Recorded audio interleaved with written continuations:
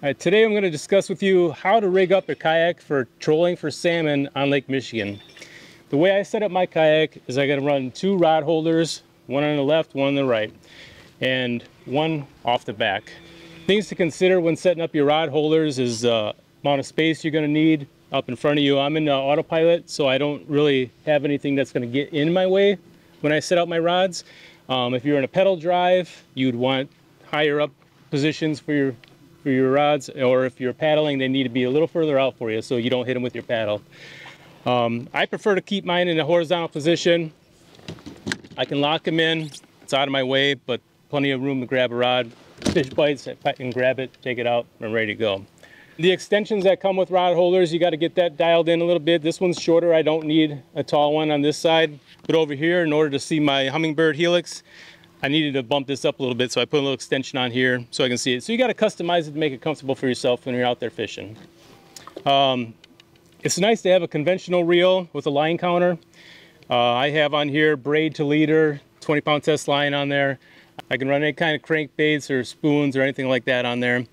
Simple way of presenting a lure to a fish without having to have any kind of downriggers, dipsies, and all these other things that are a little more complicated. When you're trolling for salmon, you don't have to have 3 rods set up. You can do 1 rod, and that's just fine. It's easier to handle. I usually will run 2 rods if the bite is especially heavy. If I'm not getting much and things are slow, I'll run a 3rd one off the back. My typical setup is running 2 flat lines, which means just the crankbait itself and line out. And then behind me, I'll put out a line that I'll attach a weight to it. This is just on a snap weight. So I'll let some line out, maybe 30 feet, put the snap weight on there, drop it down, use my line counter to know how far down it's getting to help get to a better depth. And that way this one's down below, out of the way, and I have 2 high lines. That way they don't get tangled up as much. And if I get a bite on any one of these, you want it to be easily accessed so you can get a hold of it, reel it in. Also, if you need, you're going to have to get this out of the rod holder. If it's too far back, you're not going to be able to reach it when there's a fish pulling on there. So you want to be in a comfortable distance back for you. Electronics on your kayak for fall fishing, if you're near harbors, it's not really crucial. However, if you plan on doing any kind of consistent fishing on Lake Michigan, it's a great tool to have. My fish finder setup is I have a Hummingbird Helix 5. It's a smaller unit, and it works just fine for me for what I need it for. It has side imaging, down imaging.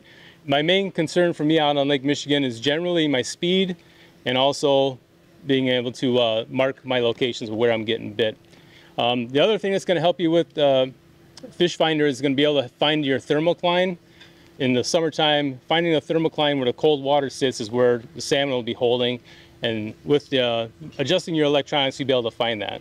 When we're fishing for king salmon and you hook into one, we're going to have to land it. This isn't a time and a place to try to grab one by the jaw. They're big fish, they're hard to get a hold of, they're pretty slippery. So you definitely want to get yourself a net, and not a small net. You want to get yourself a large net with a large hoop, because when these fish are coming in, they have treble hooks in their face, and the bigger the hoop, easier it is to get that fish into the net.